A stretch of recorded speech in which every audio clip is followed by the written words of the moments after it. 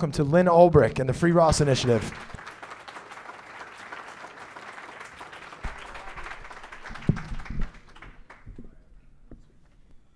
Well, as Carmen said, my son, Ross, is serving a double life sentence plus 40 years without the possibility of parole for all nonviolent charges. He's a first-time offender. He has no history of violence at all.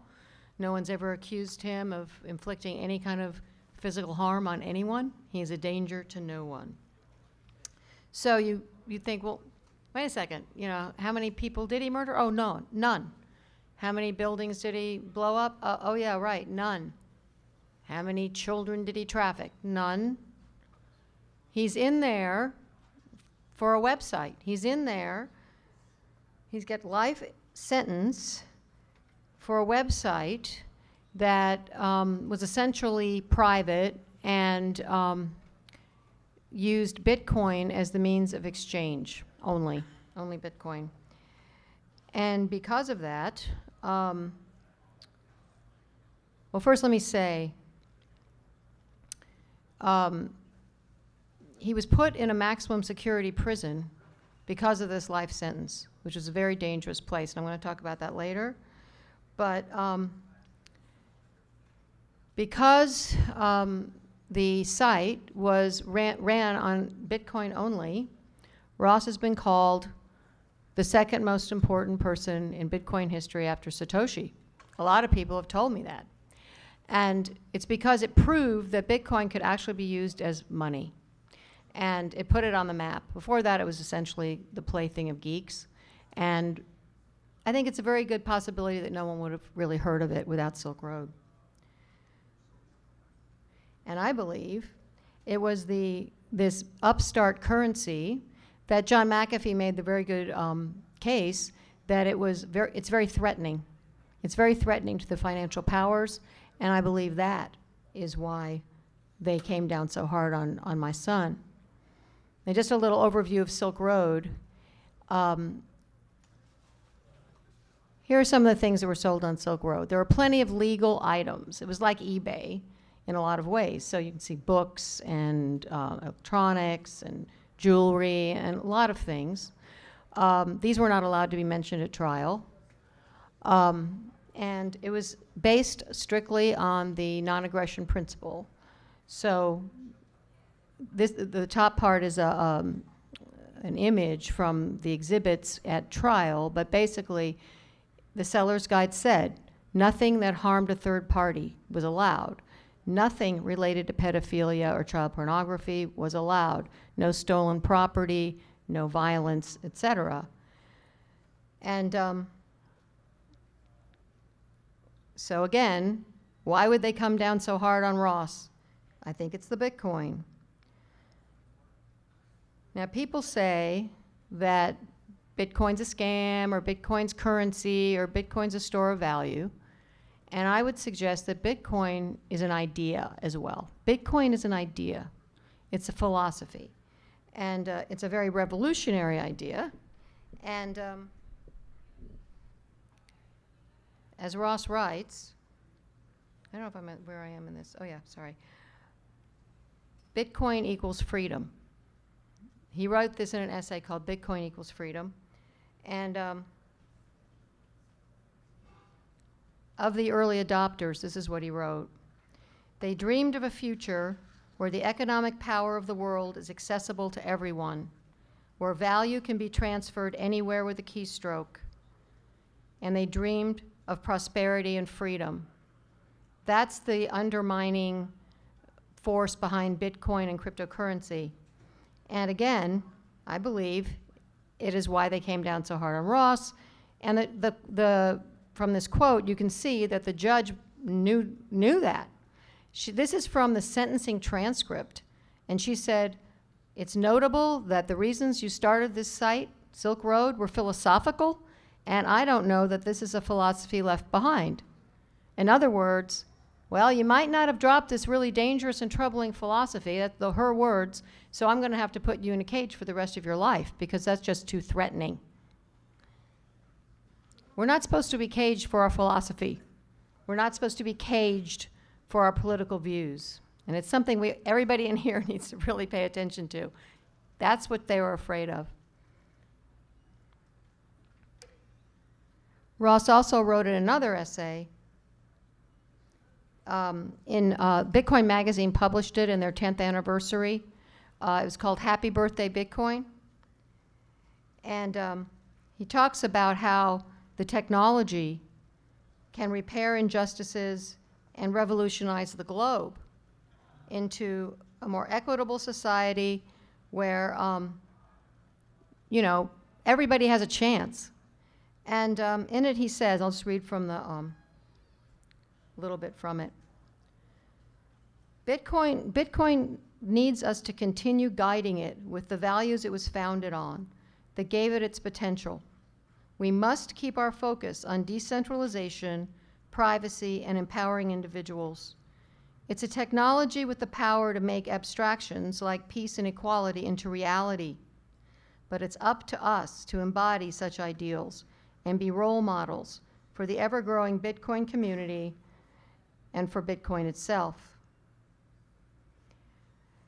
2 billion people in the world are unbanked. They don't have access to being able to start businesses or have a house and all of this, and that, and Bitcoin can provide that. I was just recently at a conference called the Black Blockchain Conference in DC, and a lot of people from Africa were there. And they're trying to bring this to Africa because it would give so many people the opportunity that we have through cryptocurrency. Again, very threatening to the powers that be, and why the government went after Ross so hard, I believe. And I was very convinced. I wasn't sure, you know, I thought, oh, well, it's a drug case, blah, blah, blah. And then I saw the other the defendants in the case and what sentences they got. So this is a chart, and you can see their sentences. It ranges from 10 years to no time. Jan Slomp was convicted of being the biggest drug seller on Silk Road. He has the same offense level as Ross, got 10 years. The two corrupt agents, there were two corrupt agents involved in the case. They went to prison for stealing and potentially changing things on the site that were used as evidence. And they're 6 years, 8 years. And then there was a copycat site called Silk Road 2 that the government said was bigger. It was identical, but bigger. Sold more drugs. The guy running that, Blake Benthall, he was in for 13 days. He has no sentence. He never went to trial. And now it was discovered by Vice that what he has to do is he has to pay back taxes for 2 years. He's essentially equivalent to Ross. And Ross got double life plus 40. But then again, Ross came up with a really dangerous idea. Here, this is just from the Bureau of Prisons, just to show you Ross's official listing there. Release date, it says life. It should say death. He's been given a walking death sentence for this. And Blake Benthall, well, he was released November of 2014, 13 days after his arrest. I think it came out about a year ago. Snowden papers revealed, The Intercept published it, that the government was very, very concerned about Bitcoin when the Silk Road, became known. And the NSA, the full power of the government, and the NSA was urgently tracking Bitcoin users a few months before Ross's arrest and the Silk Road was taken down. They're supposed to be going after terrorists and protecting us. They're more worried about people using cryptocurrency than terrorists, apparently. There's so much to this story. There's so much that's wrong. I mentioned the corrupt agents. These guys had keys to the kingdom. They could go in there and not only steal money from vendors, but change passwords, keys. They could act as DPR, the lead investigator, and other aliases. Totally tainted the evidence, and it was allowed to be used at trial.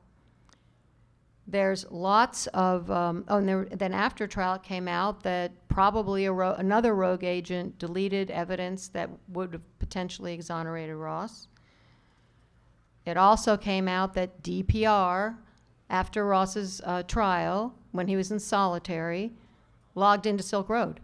I mean, there's lots of anecdotal as well as hard evidence that there were many administrators, but they wanted their trophy. They wanted to say, we got the guy, and Ross is serving life for what everyone did on the site, or didn't do. There's also, and you may, if you're familiar with the case, have heard that Ross was accused by the government of arranging murder for hire, but then when it came to bringing charges in court, they didn't have those charges. They dropped them, and yet the judge used them, uncharged allegations, to justify her sentence. Later, another indictment that mentioned them has been dropped with prejudice. No charges at all exist, and yet the judge used it to justify her sentence. And apparently, this is done in our country. You don't have to, you can be acquitted, you could not even be charged like Ross, and a judge can say, well, I'm more important than a jury, and I decide it's true. I think it's true, so I'm going to put you away. And we challenge this all the way up to the Supreme Court because it's a violation of the Sixth Amendment, right to be judged by a jury of your peers. And they didn't seem to care about it. So we have, it's so complicated, I can't go into a lot of the case or anything. Oh, and here's another thing showing, this was written about, that it was the murder for hire charges were dropped. So we have something called Railroaded on our site, and it's, if you want to dive deep, you can go there, you can listen to it. It's a podcast now, as well as written out. It's totally based on the public record. I would love to be able to have other citations, like all the encrypted and sealed evidence the government refuses to release about this case.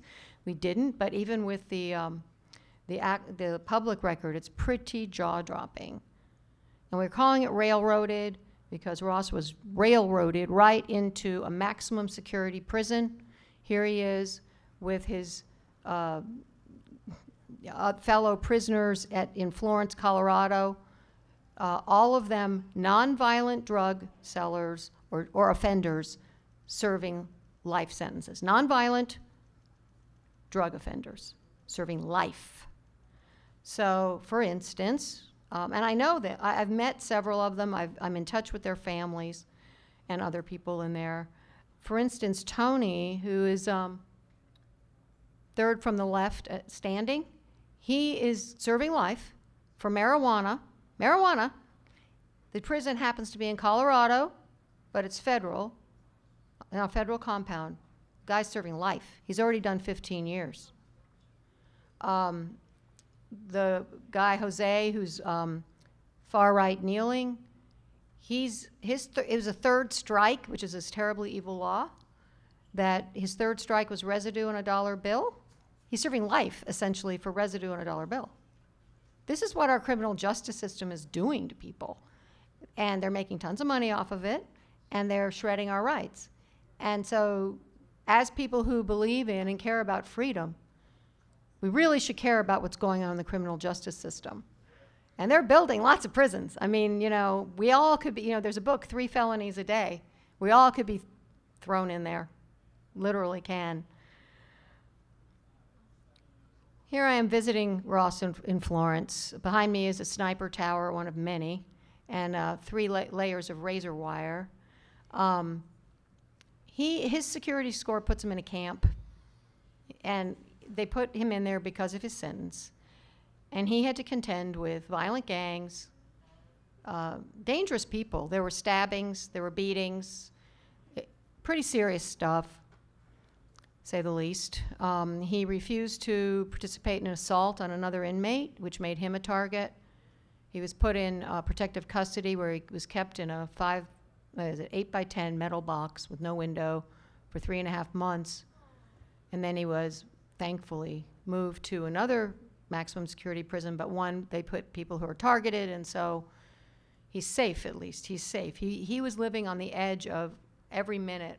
Is someone going to come up and stab me? I mean, it's that kind of environment. He managed it. So here I am in a creepily similar place. I did a speaker series in Eastern Europe, and this is Auschwitz.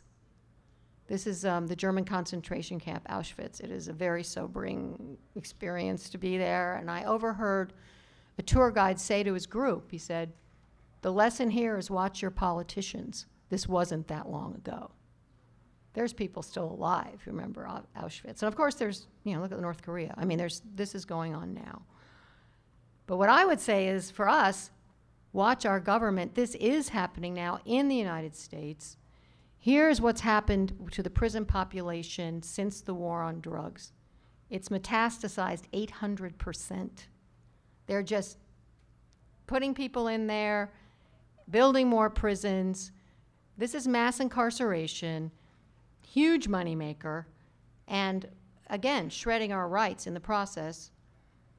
If the prison population were a state, it's bigger than 11 states. It's its own state. They do this with life sentences like Ross's, which have quintupled since the 80s. So there are over 17,000 non-violent, never hurt anybody, people serving life.